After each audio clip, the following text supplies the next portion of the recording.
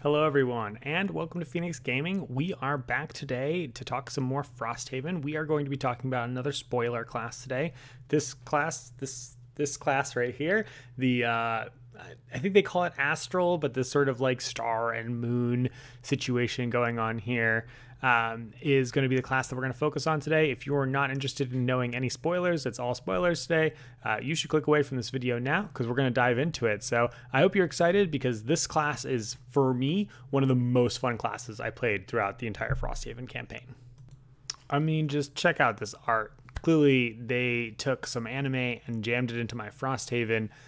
This character jumping around our only orchid that we've seen so far across the videos that we've done, and just a giant heaving sword. We know from Gloomhaven that orchids are often very elemental in nature, maybe not as much as the Savas, but they tend to have that kind of nature-y theme, even if they do or don't use elements. This one does pretty strict kind of sword mage, a Gish build, if you will, from sort of the D&D world. And certainly it lives up to that style of gameplay. This is a melee-focused class, so let's start looking at that character sheet. We're using a red background today because the Infusers cards are green. Turns out that all my favorite classes in Frosthaven have green backgrounds, but that doesn't play nice with this copper bronze armor here. So you can see the character is bleeding through a little bit. But basically this class is telling us at the front we're going to have these cards called Infusions, which we will get into in a moment, talk a little bit more about how those work, but they're kind of they're almost like playing the Drifter and that you're sort of like suiting up, but every time you actually do the suit up action, you get to kind of do like one combo bonus turn. So they're not quite as good as most of those kind of like permanent effects that you would get in other classes, but they give you a surge of power in the moment that you play them, particularly as you do more and more of them. And then the other kind of main mechanism is that you'll need lots of elements to trigger your abilities, and so you can decrease the power of your abilities in order to generate an element. This is a really interesting choice from a design perspective because in theory, you could do exactly the same thing with adding. Like this could say move 3, generate a wind, or don't generate the wind and move 4, which I think feels a little bit nicer because people like to see pluses rather than minuses on their cards. There's a certain like design ethos that taking something away feels less good, even though it functionally could be the same. However, I think from a like templating perspective, it's easier to write things as a negative to take this away to generate this positive effect. Gloomhaven, I don't think, does it quite as well the other way, or the Haven system doesn't do it quite as well the other way. Just to lean into like what we are arcane, educated, and strong, and you can't quite read it, but we've got that kind of traditional middle of the class hit points situation, starting with 8 at first level. They call this a medium complexity class, a 3 complexity class. I think that is fair as long as you understand how the elemental board works. If you don't understand how the elemental board works, or the kind of like flow and tempo of how to do those things, it's a little bit harder. And this class is a class that really benefits from communicating with your allies about what elements you are going to use or they're going to be generating. For like to that point, I think that the Orchid is probably a little bit better in a bigger party because more people are going to be generating those elements that you might be able to use. That being said, I was fine in a 2-player party, though I did have some item support that definitely helped along the way. We use 3 kinds of elements here: wind, plant or earth, whatever you want to call it, and dark, which is a combo that I don't remember seeing across things, a kind of fun, weird combo. And they list here this class as having very high melee, very bad range, pretty high mobility, decent support, high defense, and decent control. My opinion is that they're correct on most of these. I think the melee is very high, mobility is pretty solid, particularly due to one specific card in my opinion. Support, I actually agree, is middling. There's a fair number of ways to get some healing on this class. Primarily healing is your method of support on this class. And actually I was pleasantly surprised with the support options there. Defense, I did not play defense build myself. I played more of a kind of glass melee cannon with some support stuff going on rather than defense. So I can't speak too much to that side, but I would agree it's a fairly defensive class if you chose to build that way. I do not agree that control is middling. I guess there is, again, one specific card that you could argue generates control with this class. Maybe a couple others. Okay, so I'm coming around. There's a few specific cards, but it sort of depends, I guess, on what you end up taking in terms of whether this class can do control. And so actually to that point, this class can really do it all except for range. I think that there's a lot of flexibility in how you build this class, and your focus on how you build this class is going to dictate more than I think on most classes that I've seen so far in Frosthaven. I think the trenches of how you're supposed to play classes are a little bit more defined. This class, I think, has a lot more flexibility than other classes. So let's dive into some cards. All right, I had to mess with the lighting a little bit just because these cards are not too cooperative, so you'll just have to bear with the kind of weirder video production this time around. We're going to start off by talking about infusions, and then we'll talk about the individual cards. There we go. So this icon here, this little like kind of flower petal thing, represents when you're doing an infusion. And so in order to do an infusion, I believe this is true for like almost all of the infusions, you are paying 2 elements. In the case of the starting elements, they kind of have the least restrictive choices, which is one of your main elements, be it night, earth, or wind, and then any other element of essentially your choice. So you'll pay 2 elements. It will give you some permanent ability on the top of the card, and then it will trigger that ability in the middle of the card if it is your first infusion played. It just does that ability. But then if you play additional infusions, you get to trigger essentially all of the infusion abilities that stacked up. But nonetheless, your ability at the top is going to be persistent throughout the module, or through the scenario, the quest. So that's the part that you really need to be considering the most when you're considering these infusions, which is a little counterintuitive to me from a visual perspective, because this part in the middle here kind of seems like the main thing that you're focusing on. But in fact, I think actually the top part is what you care more about when you're evaluating these cards. So that's just something to consider as you're looking at them.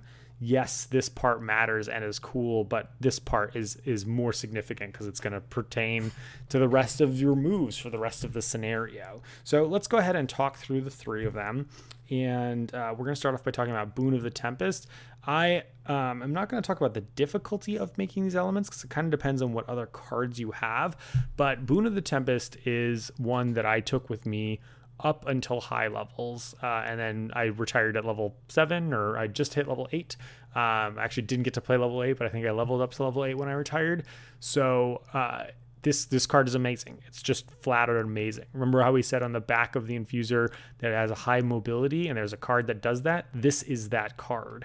The top ability, the permanent boost, is +1 move and jump to all your move abilities, which essentially just means you're moving a minimum of 3 more or less unimpeded movement every turn if you want to, and you can do even more than that. That top ability is pretty insane and gets you really far throughout scenarios. Also lets you just shortcut certain things that you might not be able to do or might need to have grabbed winged boots for. You are just jumping around this like a friggin' jackrabbit. That is a really cool ability.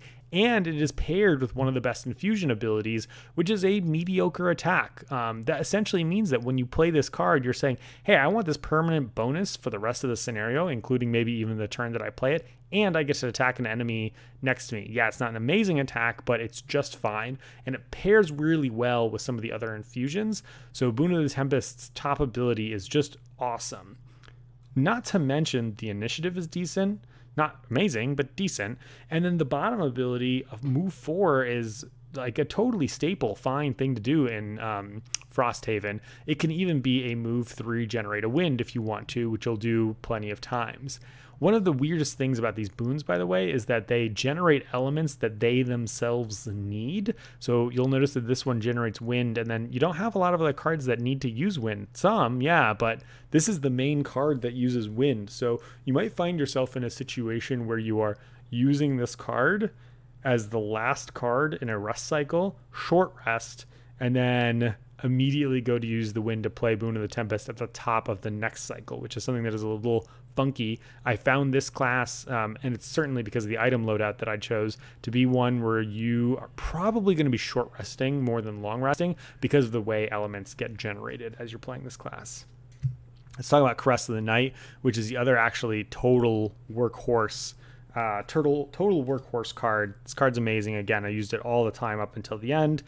It's a night to generate, and then at the top it makes all of your attacks do wound and muddle, which is a very bizarre combination of abilities. They also, so wound I think is better at low levels when monsters have fewer hit points, particularly monsters with high shields, you know, your living spirits, your flame demons. You can wound them and then just kind of watch them die.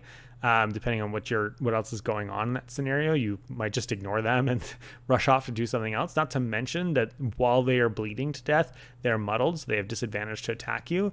But muddle is an ability that tends to be better at higher levels because monsters are hitting for more damage, so increasing the chance that they draw a miss with their disadvantage, draw those minuses, I think is a little bit better at higher levels. Although now that I'm saying that out loud, you know, muddle, increasing the chance that someone draws a -1 rather than a 0 is more significant at lower levels. So I think now that I'm saying it out loud, as you progress, these abilities of wound and muddle become a little bit less significant, but they're pretty cool, honestly, all the way through. I think this is what the back of the card is referring to largely when we're talking about control, because you can muddle anybody that you attack on your turn. And this ability right here is a totally solid infusion. It pairs really nicely with the one we just talked about, because if you play Caress of the Night after having played Boon of the Tempest, or play Boon of the Tempest, that actually really doesn't matter. You're going to strengthen yourself, then immediately do an attack 3 with advantage, and it lasts for this turn and next turn. You have a few bottom attacks, not just this one, other cards that are bottom attacks, and pairing this with the bottom attack means that you can get a lot of attacks with advantage. You can suddenly just go full like wah, wah, wah, and just like be repeatedly attacking over and over again with advantage, which lets you really churn through your deck pretty quickly, which is a nice fun thing to do for a round. So when you play Caress of the Night, really matters, I think, on the other cards that you might have in your hand, or when you trigger that infusion, you want to be paying attention to what you're going to be playing next turn as well, because of that strength and self ability. The bottom here, the attack 3, I will say I can't think of an instance where I used it, because Caress of the Night was something that I put into play constantly.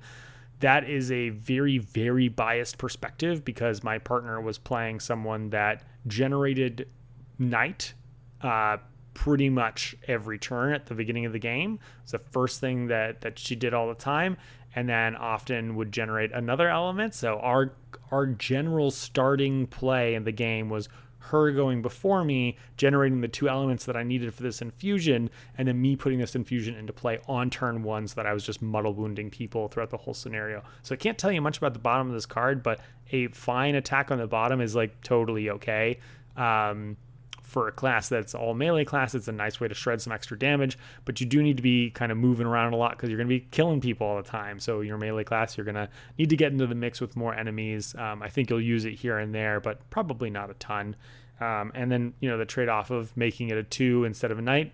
The calculus is really easy. If you need the night next turn, then it's worth it to do 2 attack instead of 3 attack. This is pretty much true for all of these abilities. If you are going to use the element the following turn, you should just do the weaker version of the card, so that you can play the cards that you really care about. Because right, these infusions, for instance, if you don't have the elements to play them, they don't do anything special.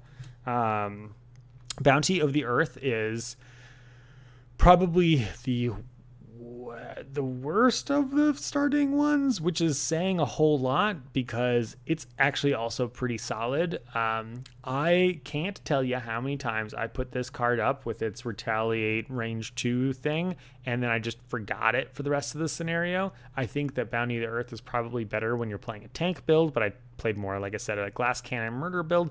So I think if you're throwing up shields and extra hit points and things like that, probably is a little bit more exciting to be doing 1 retaliate. 1 retaliate is also just nice throughout the course of lower level encounters. And then the bottom here, I mean, this is actually the infusion here of healing 3 on yourself, you're only going to trigger this essentially when you've chosen to play it, or you've chosen to play another infusion. So it could be a really nice way to pump yourself full of healing that you'll almost certainly need. Top of this card is not good. 23 is a decent initiative, but it's not fast enough that you're going to be guaranteed to get those shields there. And this is the card that it feels the most painful to do just one shield and get that green, because you're hoping that if you got shields, you're kind of shielding a bunch of different people. So functionally, this doesn't end up being a -1 shield. It ends up being a -1 shield per attack you're going to take that turn. So depending on how you set up or how you're planning on using this shield, that can kind of be the most painful cost of generating a green. So I found myself taking Bounty of the Earth and playing the top ability only when I essentially had to, and I was almost never excited about it. But I did play it for the bottom ability a fair amount, just for those repeated heals over and over again for the infusions. But I was least excited of the 3 abilities. I'm sure you can make some very good builds about it, so no judgment on it. All of the infusions are really, really sexy, and you could be playing them forever and be completely happy with that. All right, so we're going to be moving to a class of cards that I call like the Elemental Wombo cards, and Emerald Edge is my favorite of those. It is not easy to get a green and a black specifically at the same time, but when you do, the payoff is pretty sweet. Essentially, by loading up or having found a way to load up these 2 elements at a given time, you get to do what I think is the equivalent of a lost card on most classes, a 5 attack self ward 1 experience point is amazing. I mean, that you do a lot with the top of that card. You have to plan for it. You have to set up for this, or that you'll see when we look at the perk deck, but a lot of the perks give you extra elements, so you kind of need to be on your toes and just keep this card available for when you want to trigger it. But the bottom of this card, if you can't trigger the top, is a completely okay, respectable ability to throw some healing around on a couple of people around you. This is great for picking off wounds and poisons and things like that, and just a few incidental healing along the way is great too. I love Emerald Edge. I tried to make this work for the majority of the time, but I will also say that I had an item loadout that particularly focused on generating elements rather than defending or anything like that. I was focused on generating elements so I could play these really big, cool, powerful cards. The next of which is a Torrential Cleave, which, because of the red dots, it's a see-through, but you tack 2 spaces there. And again, this is almost like a lost card. Not quite in Frosthaven, but it would be a lost card, I think, in Gloomhaven. But an attack 4 against 2 people that pushes them 2 spaces, gives you some flexibility. There's a lot of classes in Frosthaven that benefit from their allies pushing them around. This is a very slow initiative, but I actually think can kind of be cool. I like when a melee class has a mix of fast and slow initiatives, because going later than enemies, trundling into combat, and then kind of going quick on the next turn to slice them again is one of my preferred methods of fighting as a melee character. And I particularly enjoy this one because you move up, and then if they're only a couple spaces away from you, you get to generate a green, which is nice, and then you get to pin them or immobilize them so that they don't run away from you on the following turn if they're a ranged enemy or anything like that. So I found myself actually using Torrential Cleave a lot more for the bottom ability than I did for the top ability. I did use the top ability, but I don't often have enemies piling up in that 2 formation because we're playing 2 player, so we don't have as many kind of swarms of enemies that will pile on us in those instances. But plenty of instances where you can use Torrential Cleave. This card is completely awesome and respectable. And like I said, the bottom of this card, I think, does a lot more work than it maybe looks like on paper. Unstoppable Impulse was the one that was, of these 3, the least impressive to me. A top attack 4 is completely respectable. An attack 3 that generates a knight is fine. But a weird middling initiative that does, really asks to be paired with something else. Again, hard to generate 2 elements of the specific type, but you will be able to do it kind of over the course of the time. Maybe not necessarily at a time of your choosing, which is part of the reason why Emerald Edge and Torrential Cleave are better, because stabbing people is always great, but pushing people is usually only good in certain circumstances. You know, the board needs to be set up in a certain way. You get to do a lot of pushing and a lot of moving, which can really reposition enemies in some nasty, nasty ways. But the amount of work you need to do and the timing that you need to have to set up Unstoppable Impulse, I found this to be the weakest of those 3 cards. Let's focus on a few cards that are about generating elements, or it's mostly what the card does, but I think that the group of this is other cards that generate elements for you, which is really important. Top of this card is a lost card that I love the theme of. Like, you do the kind of samurai thing of like striking in a straight line, attacking all the people in that line, and piercing through, and you teleport to the back of the line. Very cool, very video game, very anime. But it's pretty weak for a lost card. I mean, a 3 attack on 3 people that in a very specific formation. I think I use this as a lost card maybe once ever. It's really not worth it. However, I did take this card with me into a decent number of scenarios because I really love the bottom of this card. Move 2, pull 2, or move 2, pull 1 wind, which is what I more often used it for. Lets you do some kind of sneaky, weird stuff, position people in ways that you like, and yeah, I found the bottom of this to be good. It's also one of the few ways to generate wind. Once you have put once you've put Boon of the Tempest into play, that's one of your wind generators. So I found this as one of the nicer ways of generating wind. I didn't like the other cards that generate wind, so I found this as my primary wind generator throughout my play of the campaign. Speaking of, I've already kind of dunked on this card inherently, but Slashing Cyclone is the other wind generator. I don't like it because the difference of going from a 2 to attack down to a 1 attack against adjacent enemies is pretty significant, right? Because like with the shield thing, this is -1 attack per enemy that you would have hit. So the cost on Slashing Cyclone is quite a lot. The amount of time that I'm attacking more than 2 enemies with this is trivial. The initiative is amazing, don't get me wrong. And, you know, the bottom of this card is cool too. Run really fast. Again, it's kind of got that like samurai thing to it. You run really fast, and everyone you run next to, you know, you do some damage to, which is fine, but doesn't really feel like it's in the lost card category. Slashing Cyclone might have been the one card that I cut every single scenario. I might have played it like once ever, but I just think that it doesn't do enough from my perspective unless you're building, you know, unless you have items that really support like attacking all adjacent enemies, in my opinion. Onyx Shards, on the other hand, is a card that I really like. I think this is a card that again represents the control side of this class. You'll see later that there's a reason you want to have some abilities that are not attack abilities on your top. And this card is a wonderful ability that is not attack ability on your top. So disarming someone is essentially just, I'll cancel my turn to cancel your turn. Range 4 is really solid. Range 2 sucks, but if you can get them in range 2 and generate a knight, that's pretty great. I also think that the bottom of this card, well, I will say that the bottom of this card is solid. I thought it was totally nutters. Like, being able to put a bunch of obstacles in play and doing some damage next to people is very cool. But I found that the range 3 on a turn where you haven't moved is a lot more limiting than I thought. I thought I was going to play the bottom loss of this card a lot more than I really did. But the top is amazing, so you can keep the bottom until it comes into play. Or you could just use it as a base, like move 2 if you need to, because it's a decent initiative. Or, you know, this could be a card that you get rid of in a long rest after kind of a few sort of opening salvos of keeping enemies stopped while you're doing other things that your hands might not be available for. So you're busy Onyx Sharding. This card, I think, was really cool. Moving on to just a couple basic fighter cards that I think are not particularly interesting in any way. Stoic Vigilance is a fine card.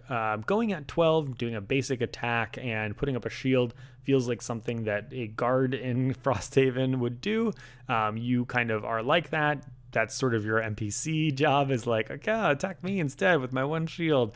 The bottom of this card is a really paltry move, but then basically says, hey, why don't you focus on me instead of my ally? In a 2-player game, I didn't use this so much. I think that depending on the party that you're with, this ability is good or bad, just depending on what it is that you're doing.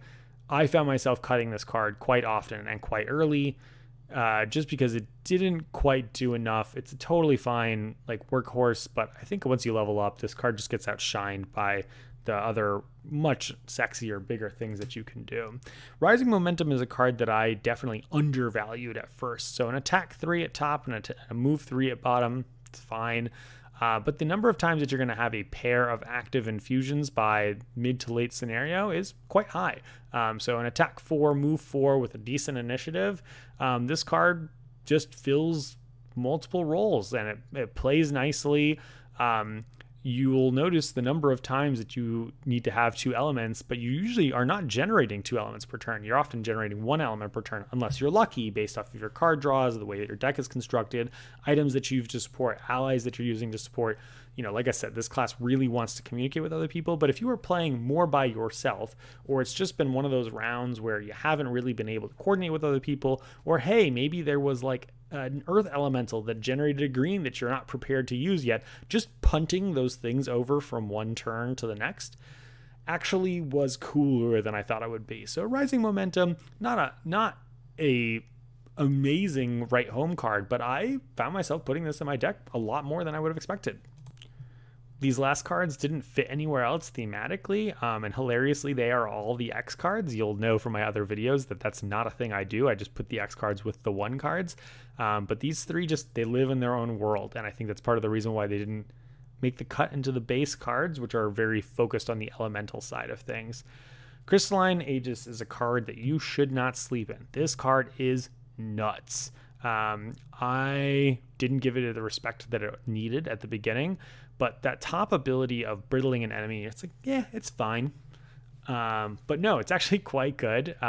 First of all, if you have 2 enemies that you can brittle with it, that can generate a lot of additional damage. If you think about, you know, attacking people as being attacks 3s or 4s or 5s, and specifically like waiting to attack enemies with 3 or 4 or 5 damage, this is basically just a free attack that just guarantees that people took damage. You get an experience for doing it too.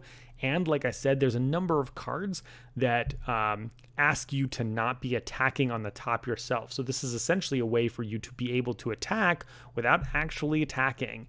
And I think that is sneakily powerful on this class. The other thing is that this initiative is very, very good, and the bottom of this card is awesome.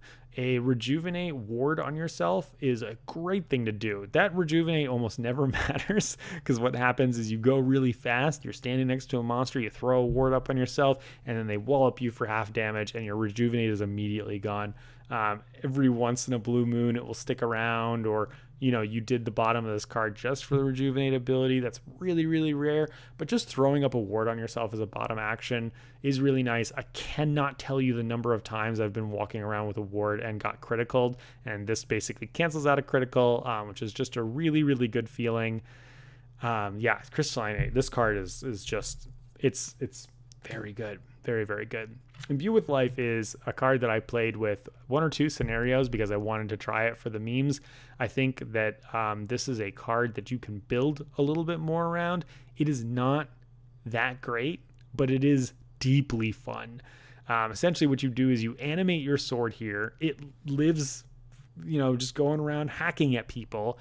And as long as the sword is animated, you are disarmed, and that's because the sword is going around and fighting. So that's an example of like where Crystalline Aegis, where you're, you know, throwing brittles on people, or Onyx Shards where you're disarming people, or you'll see soon that some of your tops can heal people and things like that, where you're going to be using your other abilities that are not this. I think this animated Claymore thing is really good in a tank build in particular, because you can kind of just like throw your body into the mix, and then this thing might be chopping at people while you're doing other stuff, like throwing up the shield 2, for instance, and just generally getting in the way and making a nuisance of yourself.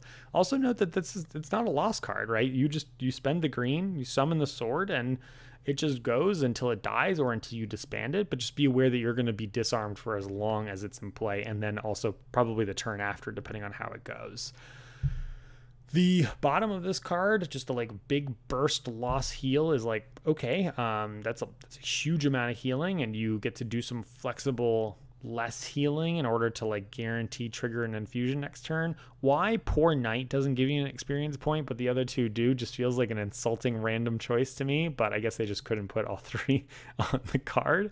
So that's Imbue with Life. I think it seems like fun. If you want to play around with this, that's great. I did not play around with it a ton. The times that I did, it was okay, but it was more funny and thematic than it was powerful, I thought. Battle Prowess is a card that you're pretty much only going to play if you are playing with this Imbue with Life card, because the top of the card says attack someone. And then the bottom of this card is like a move with a gigantic loop. I don't know what that has to do with Battle Prowess or this class at all. This card makes no sense to me design-wise. I never played it. It doesn't make sense to me. I don't think it's very good.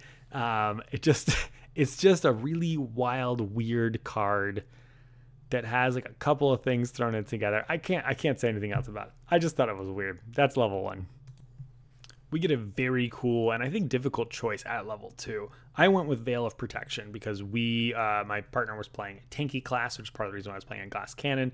And turns out she did not really have healing, and I didn't have that much healing, so putting some extra healing in our party was great. A heal 5 is a mondo amount of healing to have on a card. You know, I think people don't like healing. I like healing, I think, more than the average person, and 5 is just a lot. 4 feels pretty good to me. 3 is usually not enough, but 5 really does the work. And you can make it 3 if you need a green and just throw an experience point, or if you only need 3 healing in the moment. Like I said, there's other instances where you're not going to have your sword in hand, so you can't be attacking. So a Veil of Protection gives you something to do with your top. And the bottom infusion here is okay. I will say I almost never played it for the bottom infusion because I wanted to be playing the top so often. The current and maximum hit point being increased by 3 is pretty funny on a tank build. This card felt a little to me like the other infusion that heals you at the lower levels, Bouncy of the Earth here, because this heals you for 3. This immediately ups your maximum hit points by 3. But then it makes it even more tanky by giving you a ward. Every time you infuse, you get a ward. This class is kind of like a ward sub-theme, which I think is pretty neat. It's kind of like a magical, mage shield sort of thing going on there.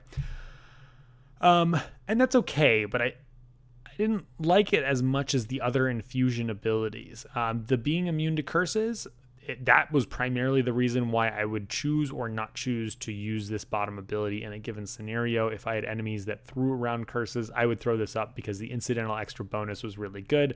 Also, like I mentioned, my build was really focused on hitting people with a lot by using elements to do things like Emerald Edge for an attack 5, and drawing a miss when you drew an attack 5 that you spent time building up elements for is miserable. So, Veil of Protection, I used it for the top. Bottom's totally respectable, and in the right instances can do a lot of work.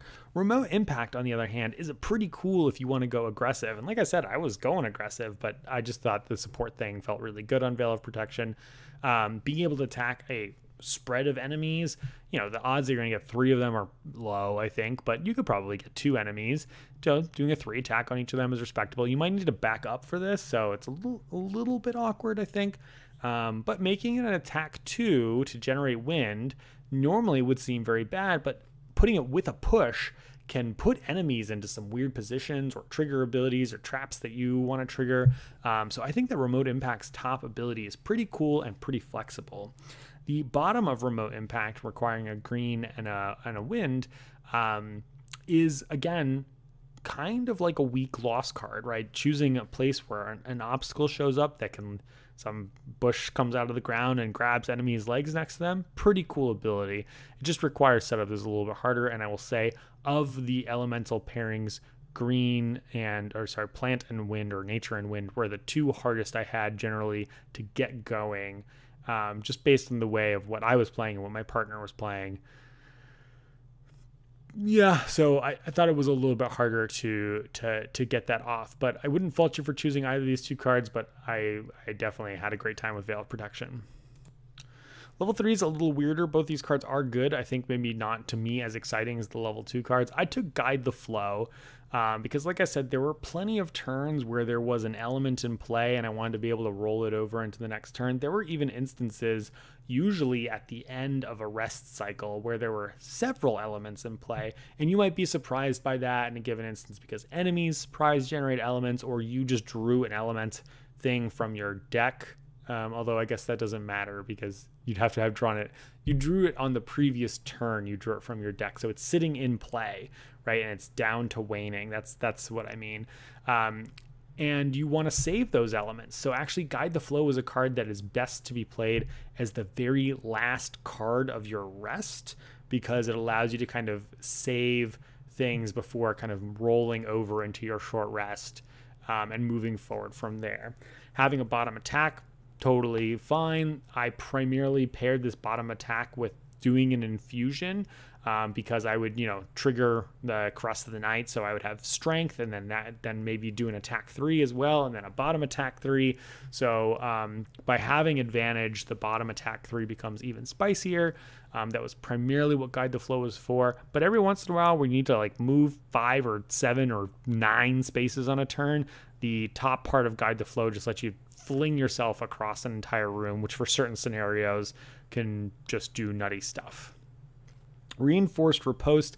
I'm not generally a big fan of Retaliate. I love the idea of a pincushion build, and one of my favorite classes in Gloomhaven rather than Frosthaven was I built in a pincushion way. It's fun, but it's hard to make sustainable. It doesn't work against certain monsters, and it doesn't scale very well as you get higher levels. This one is essentially just a Retaliate 1 that could be a Retaliate 2. I guess it could be a Retaliate 3, but it's deeply unlikely that it's that. I think if you're taking a Reinforced Riposte, you're probably primarily taking it for the bottom of the card, that move 2, wound, move 2, or if you've got that jumping card in play, move 3, wound, move 3. But I didn't find that I needed movement as a thing with this class, so I took Guide the Flow, and I don't regret that choice.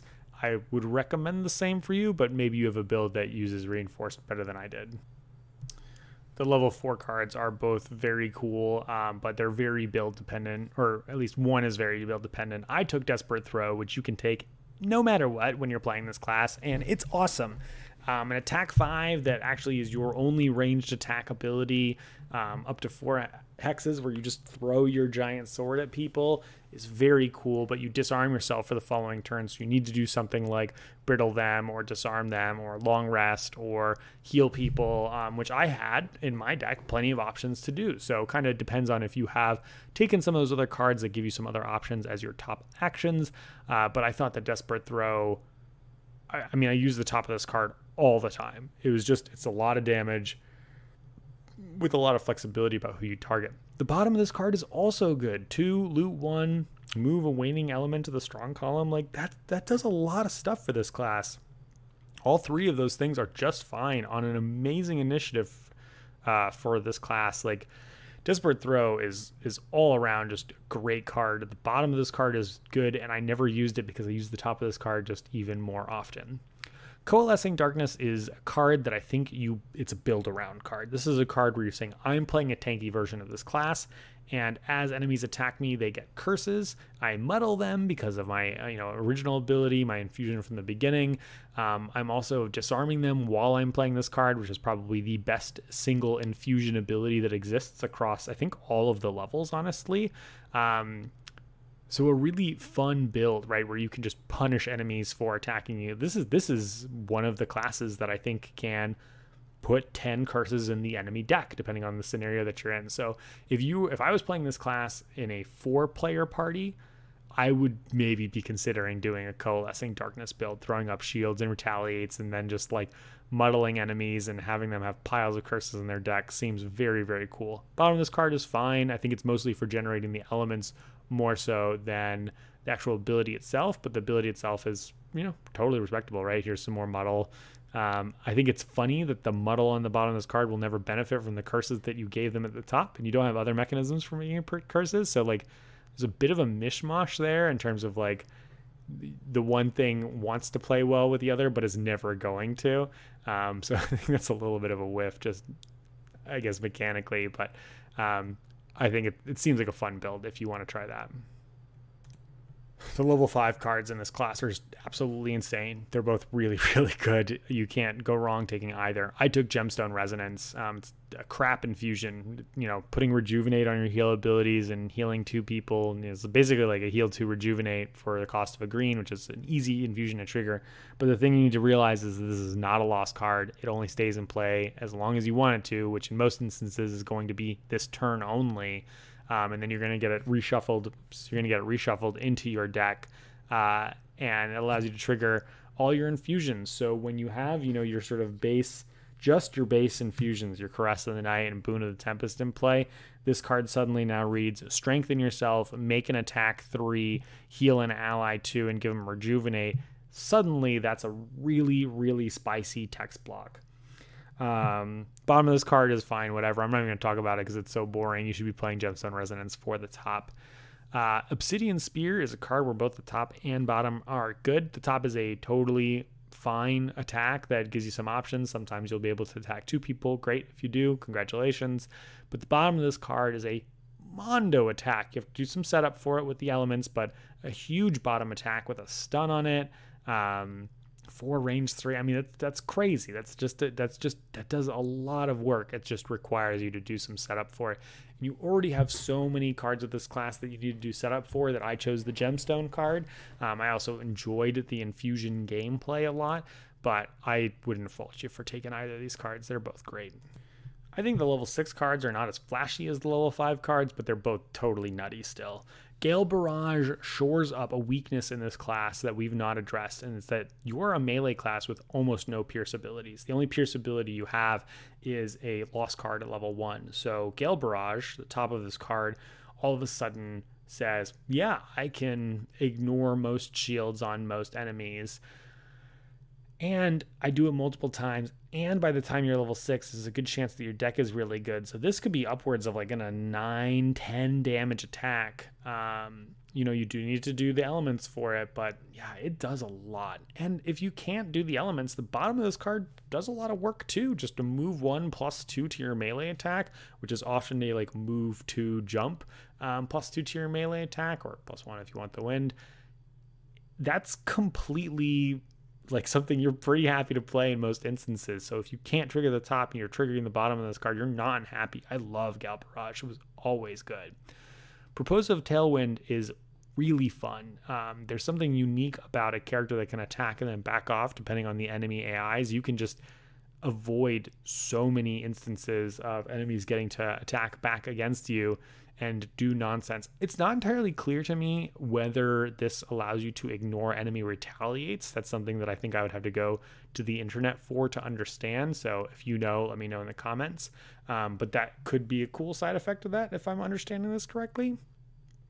The infusion ability on this card is also pretty solid. This is in a lot of instances against a lot of enemies, just a weak jank disarm, right? Push immobilize means you can't touch me.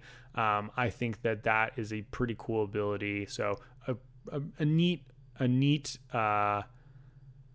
infusion at the top here. I think quite similar though to the other tanky one that we looked at level 4. Bottom of this card is actually also very good. Like you moving and an ally moving and generating a lot of elements is pretty sweet. And I'm noticing this pattern now with the higher level infusions that, they have, the need for 2 specific types, but the bottom also generates both of those types. So again, doing these infusions kind of at the end of a rest and then short resting and picking up this card again, or doing this and then using like a stamina potion to pick up this card again, lets you do some kind of goofy stuff and set yourself up to trigger these infusions if you're having difficulty with those elements. All right, I was wrong before when I said I hit level 8. I hit level 7, and this one I retired, which I'm not too unhappy about because the level 7 cards are not as spicy as the 5 and 6 cards. Malachite Shockwave is a great attack, but it is a lost card, so it's one that I'm fine to have in my deck, but not super excited for. And the bottom of that card is like a solid enough move with enemies taking damage. This card seems like a fine, solid card all around. Diamondization is a defensive card, probably for if you're playing more of a defensive build. It's going to be a 1 or 2 shield, very unlikely to be 3, plus a ward along the way. I think that shield and ward interact not the best because I think you reduce the damage and then you cut it in half. But I guess I would have to I have to double check that in the rule book and see if I'm correct about that. The loss on the bottom of diamondization seems only okay to me. By the time you're level 7, throwing wounds on people is, I think, just fine. Immobilizing them is still great, but it is a lost card. The initiative on diamondization is obviously amazing. I don't really get why being a diamond makes you go really fast, but sure, I'll take it. Both these cards seem okay. I honestly might go back to a 6th or 5th level card to take just because they seem only okay to me, and I really like the idea of the 6th or 5th level cards. I think for what I was playing, I would have taken Malachite Shockwave at this level.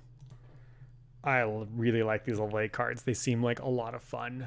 Swift Pivot is the card I would have taken. I think negating a melee attack and doing 4 damage, that is a lot of stuff that step or that text block does for you. I think that some people who play, like, are very good Haven players don't like cards like this that are sort of dependent on the enemy AI, but there's a lot of enemy AIs you can kind of count on to do a melee attack, and if they don't do a melee attack, you're like, oh, okay, you're putting up shields instead? Sounds good, I'm going to go do something else. So you can pair Swift Pivot with a different card where you're happy to do the top ability in case the Swift Pivot isn't needed, but I think most of the time, the Swift Pivot is going to do a fair amount of work. Going at 8 means you're probably before any enemy, except for maybe Chaos Demon doing some nonsense. And yeah, it generates an element. Like the top of Swift Pivot just does so much. And the loss on the bottom is really good. Move, attack, move. Attack multiple people, like a strong attack. Like, that's a completely respectable loss card as a bottom. I mean, that would be a loss card you'd play as a top card. And I think it's even better on the bottom. So yeah, Swift Pivot I think is an easy choice for me. That being said, Untether the Shackles is really fun and would be something that I would be going for kind of like a one-shot build.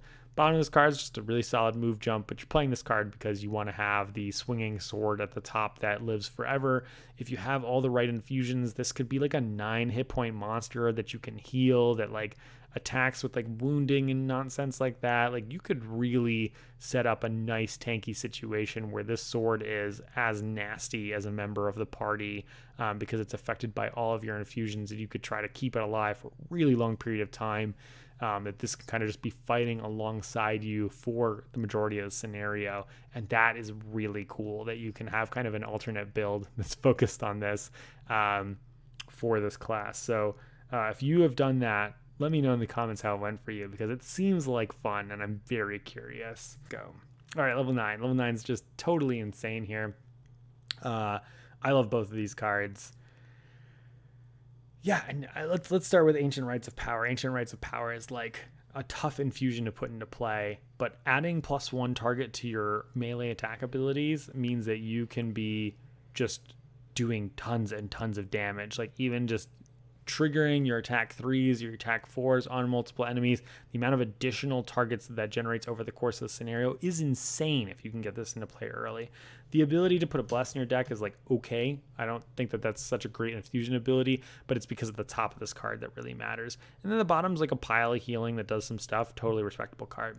Sky Splitting Strike is very sexy though. And attack 6 is always good. Throwing on some extra elements to do more damage, wound, a disarm, huge amount of pierce for the right enemy. That is a very flexible card that can just do piles of damage. And then the bottom of this card, where you throw gigantic rocks somewhere, do a pile of damage to enemies, and give them stun. Yeah, that's a great loss card that then gives you all of your elements, so you can then trigger any infusion you like on the following turn. I think the only downside of the bottom of that card is that enemies are not always set up in a way where a 3-hex obstacle goes in a nice spot. So there's certainly a limitation there. I think for me in a 2-player party, I'd be taking Sky Splitting Strike, but it could be that Ancient Rites of Power is the one that's better for a multiplayer game. That's probably what I'm thinking at this stage. That's what I think about the upgrade cards. This class is just so cool. Let's talk about these perks and masteries. Let's start with masteries, actually. So this first mastery have active infusion bonuses you can't do until you get to 4 or 5 if you take all the infusions. But this is certainly the easiest of the masteries to do. You're an 11 card class, so 5 active bonuses is a lot, but you can trigger them essentially at any time. So you could put 2 into play in your first cycle, which I think is pretty normal when you're playing this class, and then just kind of throw a bunch of extra in like near the end of the scenario, kind of playing them like lost cards. You have a lot of control over whether you get to trigger this. So I think it's one of the easier masteries in the game, as long as you get to the level that you need to, because you just literally can't at lower levels. That bottom ability was one that was impossible for my build, kill at least 4 enemies but never attack. I think this is essentially focused on doing a defense build where you have retaliate and or your floating swords going around slicing and dicing enemies. That is for a very specific kind of style of play, and I find this to be the case with a lot of classes masteries. There's one kind of like more generally easy one to do, and then one that's like, did you build this wacky build? You can do the wacky build if you do this mastery. Seems like fun, but again, it's really there if you're building that kind of version of this class. For perks on this card, I just jammed elements into my deck. I really liked the element cards. I like element management in this game. It's one of my favorite mini games. So I just jammed all these cards in my deck. No regrets whatsoever. Then I focused on upgrading, pluses. You can make just a totally nutty deck by throwing those things in there. I found this rolling modifier, which I put in a little bit later, to be not that great. I would definitely wait to put that in. These are okay, but I did underestimate them. Rolling +1 is good, and like I said, most of the time I put 2 infusions into play before the end of the first cycle, so rolling +1 is pretty solid. You can have your own opinion about ignore scenario effects. I don't like it. This one is funny. I normally love ignore item -1 effects, and I almost always take it on a class. I did not take it on this class, in part because my partner was playing a tank. I had just finished playing a tank myself. And so I wanted to do a little bit more glass cannon build, so I did not lean into that. But the other part of this text, when you become exhausted, all your active bonuses in play stick around and basically keep attacking at 99. So all your floating swords are there. That's definitely more for your tanky build. And I like that the tanky build also incentivizes the sword build, because I think those two go hand in hand with each other pretty nicely. So a very neat idea, one that I myself did not use. I also did not use this one. When you short rest, you can spend an element to retrieve an item. I just decided that I would only take items that I could use one time, because I knew I would be short resting more often. So that might be a little bit better if you are, I think, playing a long rest based build and you want to have the flexibility to not long rest. Either way, I think the identity of this is I don't know that it's worth your perk, but maybe you have some item that you really love. On the other hand, this bottom ability here, once each scenario during ordering an initiative, just generate an element after the ability cards is revealed, lets you just cheat an element into play when you need to. Don't be afraid to use this really early, so you can jam an infusion into play on turn 2 because you generated one element on turn 1. It gives you a lot of flexibility, and you never have to worry about that instance because it's after the ordering of initiative of, oh, is this XYZ enemy going to use the knight that I make this turn? So it gives you flexibility in doing that, which is neat. This is I think a high priority take for just about anybody playing the Infuser class. I think the Orchid Infuser is a totally fun class. Like I said, there's a handful of different ways to play and build this class. You can do the more tanky side, the more stabby side. You can go more on the magic side, less on the magic side, and still be respectable. There's lots of different ways to decide when you're making elements. You make elements incidentally from your perk deck if you've got yourself built that way. You communicate with your allies about how you're going to be generating elements and just managing the board kind of along in that way. And for doing that, you get a payoff of cards that are like, again, weaker tier lost cards that are not lost cards. You just needed to do the work for the elements there. So the power level, the power ceiling of this class is really high. It just requires you to accept that some rounds or some turns you're going to be doing something that's not as exciting. And sometimes that means literally just base move, base attack. But I think that if you play it right, it might just mean those turns you're doing things like disarming a bad guy instead of making any kind of attack, or healing my ally instead of making an attack, and then setting up for a turn where I am going to do a big hit. So that running around and charging up and then going Goku on people and stabbing them was a lot of fun. I really recommend checking out this class if you enjoy element management in any way. I thought that the flow, the run in, run out of it was really good. So I hope you have as much fun with this class as I did. But yeah, let me know in the comments if you have any other thoughts, or if you did do the tanky build. Let people know like what it is that you focused on. This is a class that I think benefits from having more perks. So if you've done this after a few retirements, I think this is also a class that really changes and benefits a lot from item builds more than any other class that I've played in this game so far. So I think later in the campaign is kind of the sweet spot to play this, and likely you've opened this later in the campaign anyway, so naturally that's going to be the case. But yeah, the Infuser is pretty cool.